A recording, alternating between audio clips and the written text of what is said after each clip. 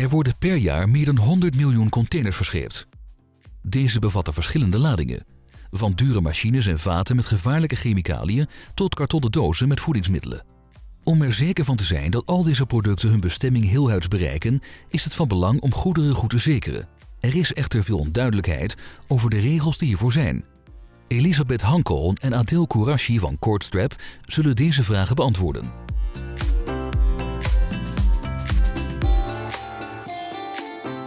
Wat je eigenlijk ziet is dat het feit dat het niet duidelijk is hoe lading echt moet worden gezekerd, dat je op 3 gebieden problemen krijgt.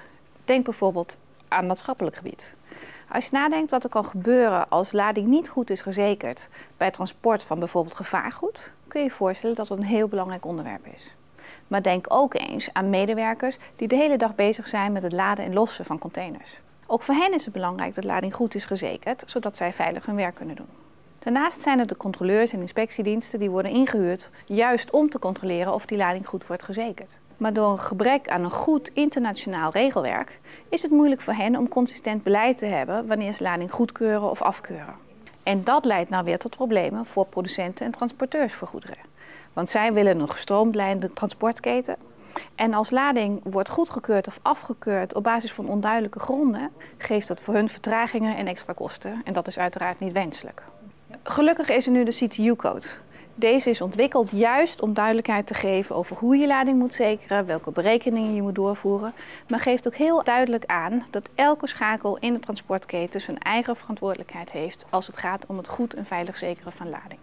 Kijk, bedrijven willen eigenlijk maar één ding en dat is zich bezighouden met hun kernactiviteit. En dat is meestal het verkopen van hun goederen.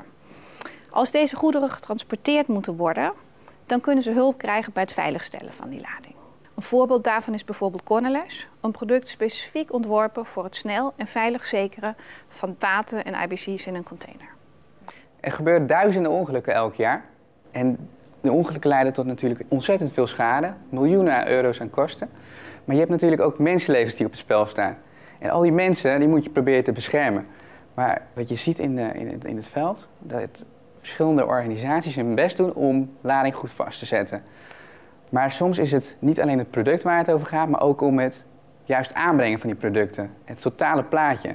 Daarom is mensen trainen net zo belangrijk als het investeren in juiste materialen. Wat je als organisatie kan proberen te doen is zorgen dat je niet alleen investeert in juiste oplossingen, maar ook zorgt dat je de juiste mensen traint binnen en buiten je organisatie en zorgen dat je de juiste regelgeving naleeft.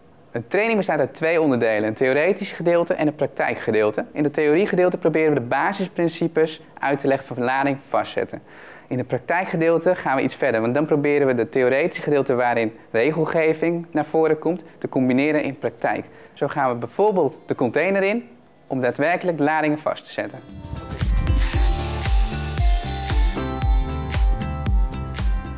Duidelijkheid in de regelgeving zorgt voor een veilige en efficiënte manier van transport. Het biedt een oplossing om beter te voldoen aan de wet en regelgeving. Hierdoor komt de lading veilig en goed aan bij een klant. Veilig lading zekeren gaat over meer dan alleen het product dat gezekerd wordt. Het gaat over de veiligheid voor mens en omgeving. Stel je eens voor wat er met iemand kan gebeuren als de container wordt opengemaakt en er vallen vaten uit. Of wanneer de chemische goederen die verscheept worden in de oceaan terechtkomen. Dit heeft gigantische gevolgen. Door als organisatie alles helder te hebben, zorg je voor veiligheid van mensen en milieu.